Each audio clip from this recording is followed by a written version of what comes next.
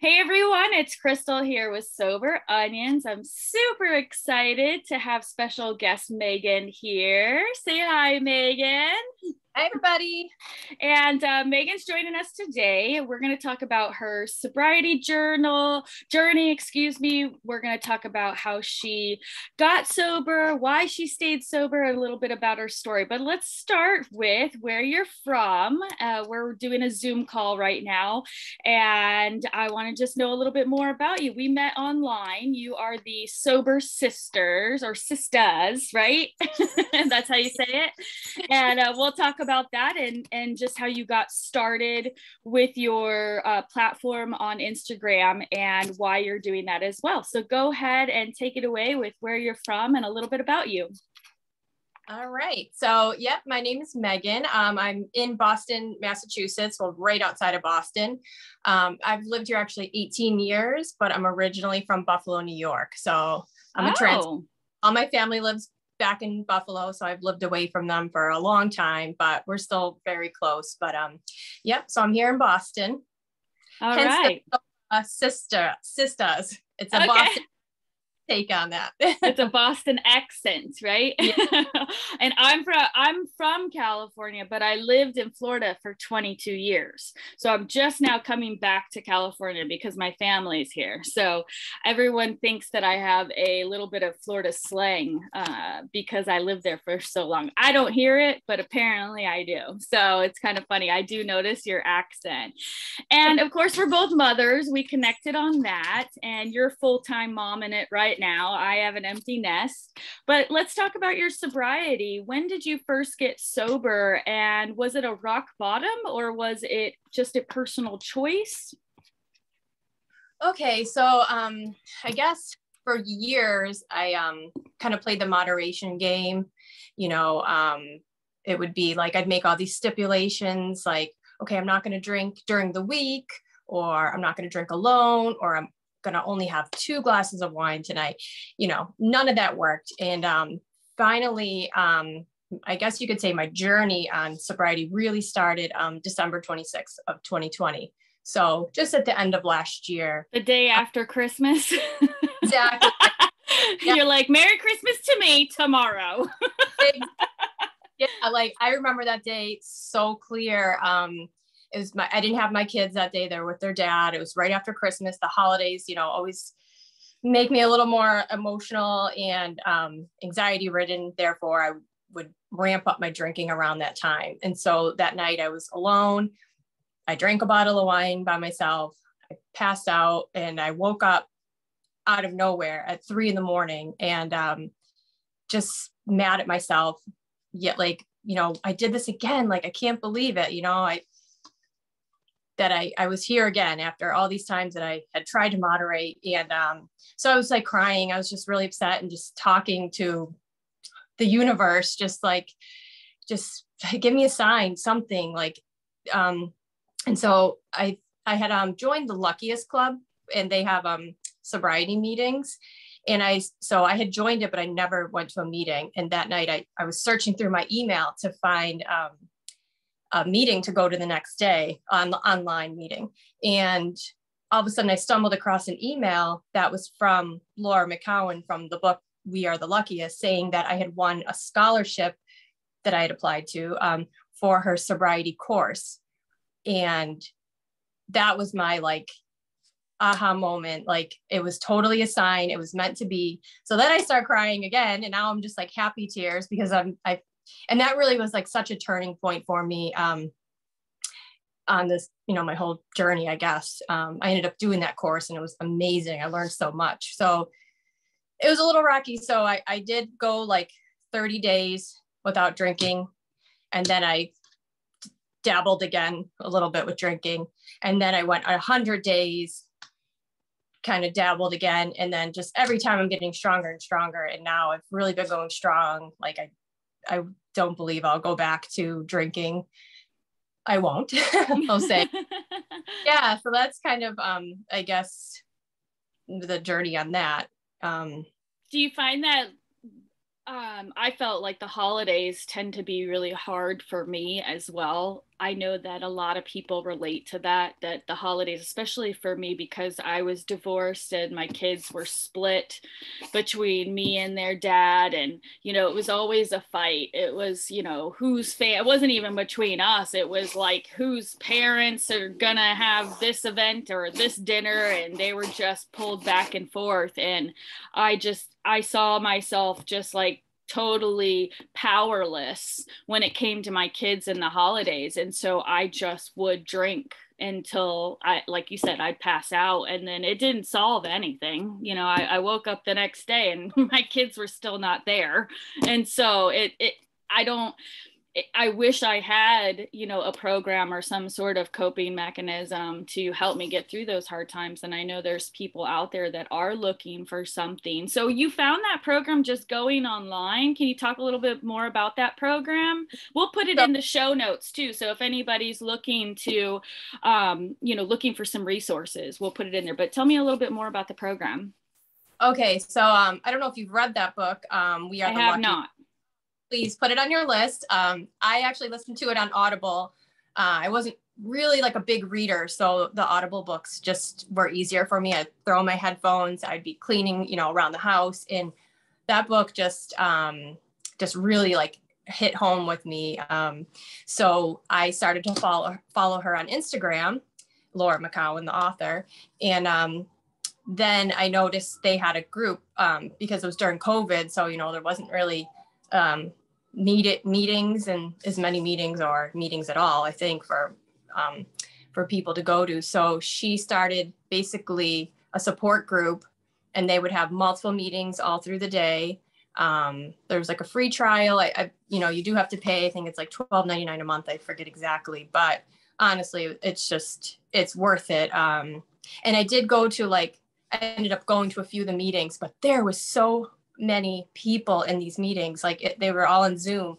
One meeting had 750 people, mostly women. Wow. Yeah. And that's when I was like, I'm not the only one that's suffering or struggling to stop drinking.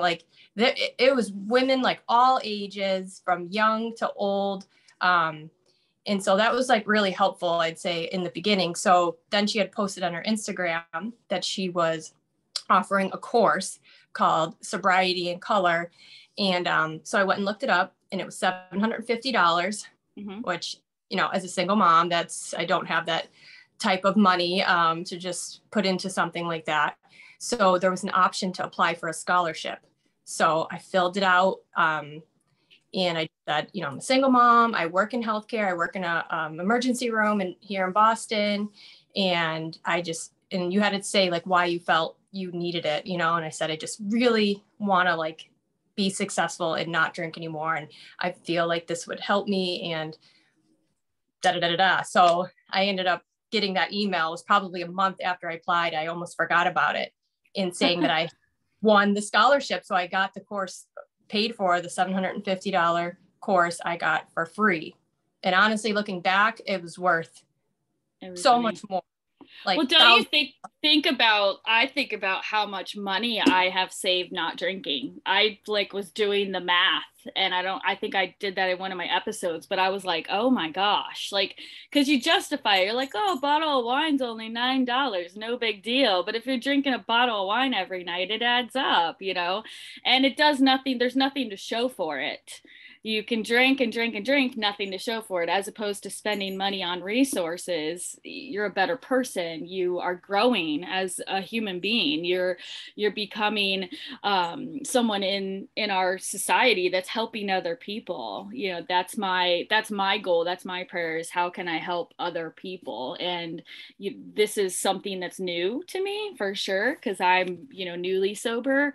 I'm only I think I'll be 5 months soon, but it seems like the longest 5 months of my life, which is wild because time has just flown by in my life, but it's just new.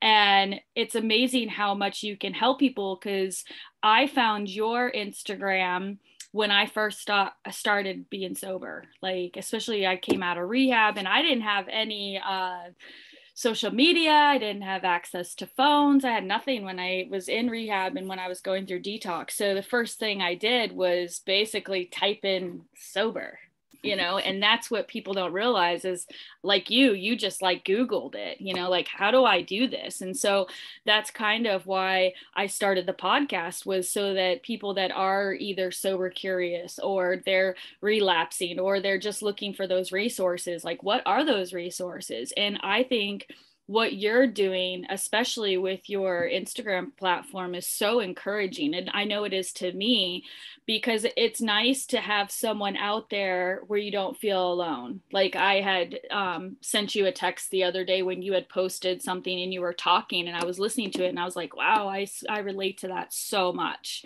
And it's huge that you're doing that. So you should be proud of yourself for sure.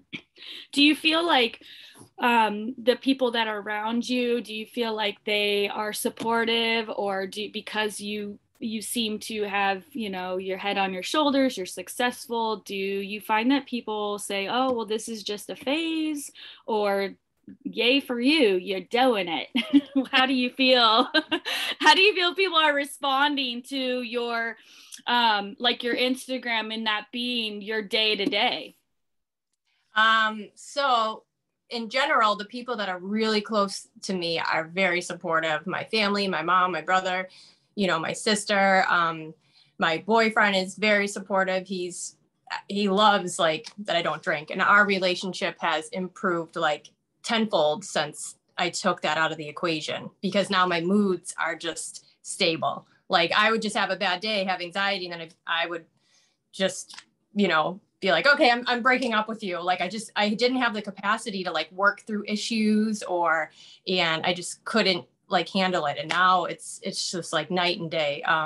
So that's been great. I have a lot of supportive friends. And then there's the people that are kind of on the outside of that, I'd say, are just, they're happy for me because they can tell I'm happier, but they're also, some people are intrigued, and I think that they want to like know more, and because they're struggling too, I'm guessing. But yeah, so I definitely have a lot of supportive people. And yeah, I love that doing the Instagram thing. Honestly, like, that keeps me going.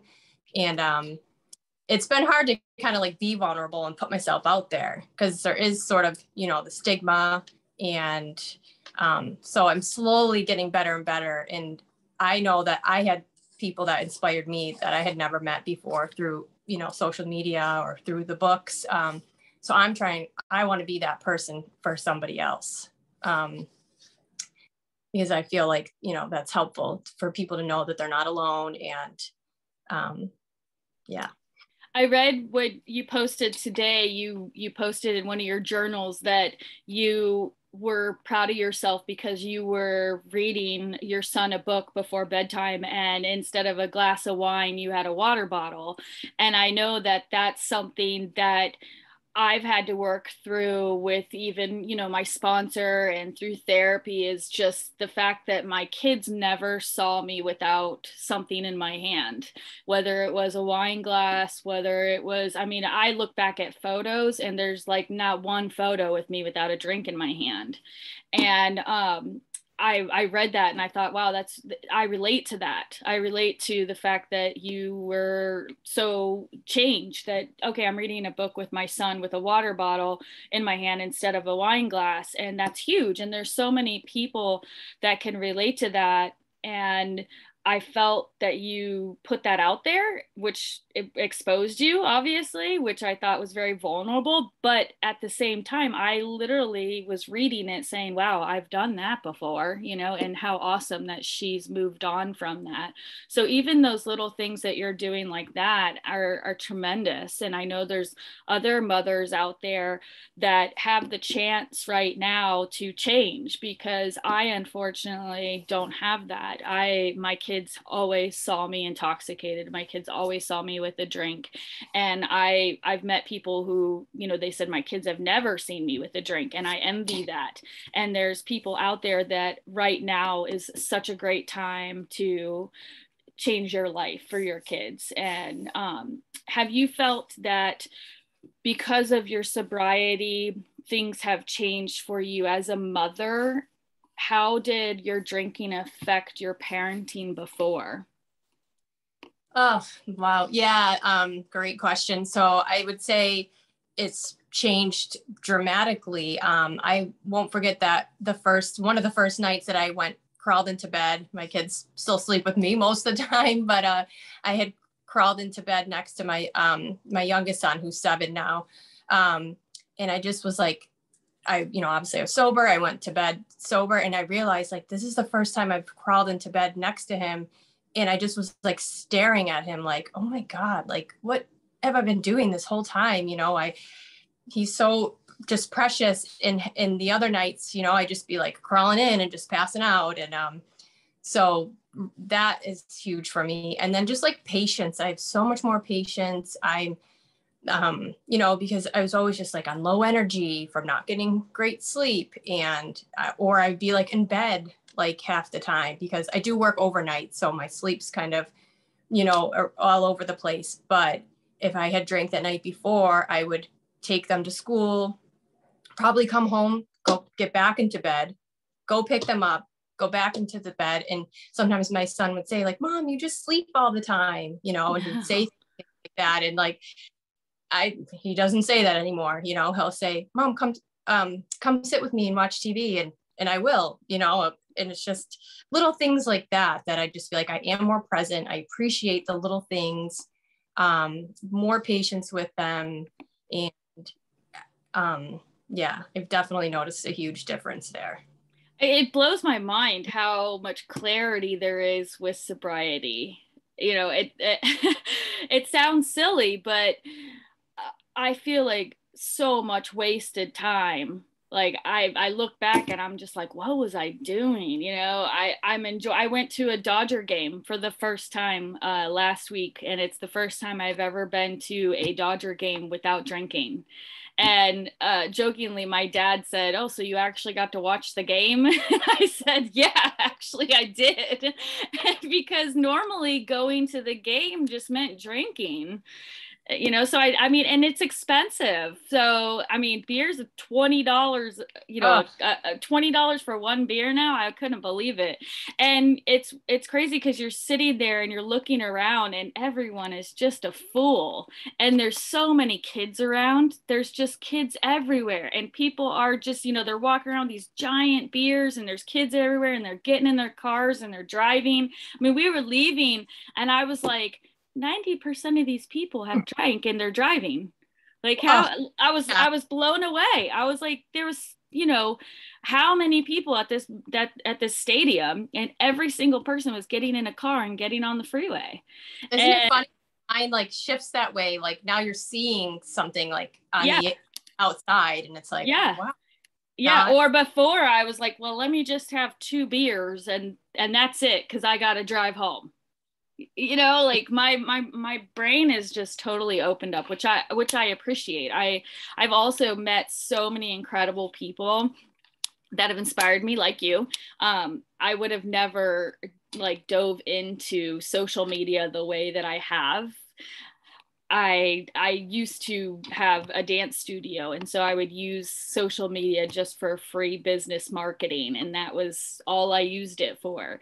And now I use it as part of my meditation, as part of my therapy. I really read a lot of what people say, like when you posted today, your journals. I read them and I was inspired, and it made me think about my own life. So I hope you continue to do what you've been doing. And is there any advice that you can give to anyone that maybe is in your situation? You're a single mom, you're a hardworking woman, you're in Boston. I'm sure there's lots of Boston ladies out there. What is your suggestion on the times that are hard? And I read one of your journals as well, where you had relapsed and you had said, well, I did it again. I had wine last night and I feel like crap and I have a headache, and just the remorse, like reading it, I could feel it. And I know that there's, moms out there that it's easy to use your kids as an excuse, like you said, the anxiety, the stress, and it's like, well, I'm just going to drink because that's going to help the situation, but I don't necessarily think that it does. So what do you feel is your suggestions, knowing what you've gone through, to the single moms out there that are trying to be sober, get sober, or maintain sobriety? Okay. The first thing I would say is you don't need the wine. You don't need the drinks.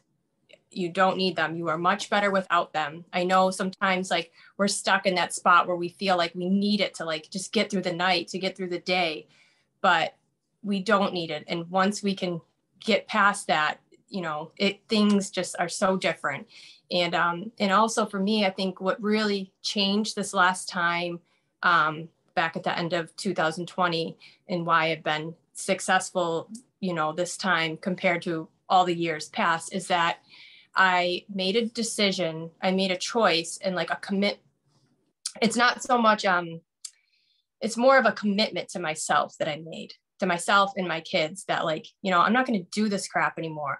I deserve better. And it took me a while to realize that, because I didn't feel like I deserved it. You know, I did carry a lot of guilt for my divorce, and that, you know, my kids were going to be messed up because their parents were divorced and it was my fault and all this stuff. And so just making that conscious choice decision that you're going to just try to be better, and you're going to do everything you can to be your healthiest and to just not look back.